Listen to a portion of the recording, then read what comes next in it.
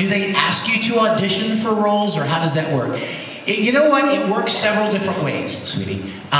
One way that it works is the studio will just contact you and say, we're starting this new show. We'd like to book you for a slot to come and audition. 1:15 to 1:30 on Tuesday. I'll go in at 1 o'clock or whatever, and I'll go to the lobby, and there will be these books, like loose leaf notebooks, and they will have what we call character sides.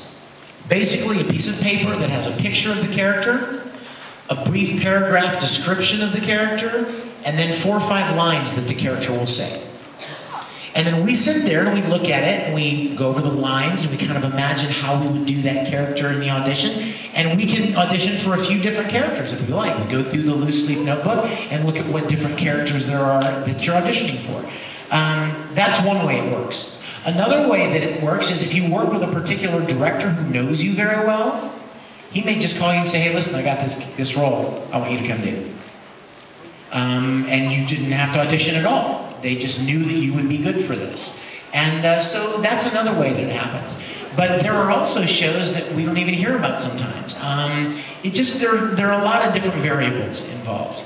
A lot of us live in different cities. Is there any water there? Yeah. A lot of us live in different cities, and so auditioning is difficult. Like, you know what?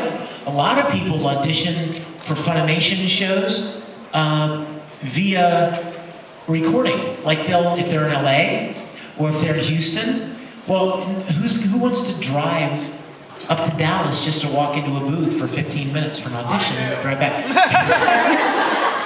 You would the first time, but then after about the 15th time, I'm thinking this is really not worth it, because of just the difficulty involved. So a lot of times you'll be able to submit an audition, a recorded audition.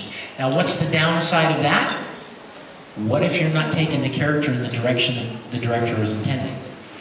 You're not there to make any changes.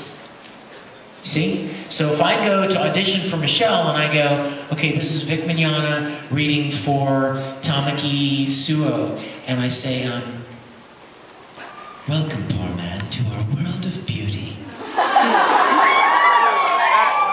If I recorded that and sent it to Michelle, Michelle might hear it and go, nah, it's too low. Hello? And it needs more energy. It needs more of that lofty pride and welcome, poor man, to our world of beauty. Well, if I'm not there, I can't make that change for the director, and therefore the director doesn't know whether I can do that or not, and move on to the next audition. So there is something to be said for actually being there for the audition. But it happens many different ways. Now, what is our time? We have an hour and a half, don't we? Yes. Yes. Holy moly, I love it.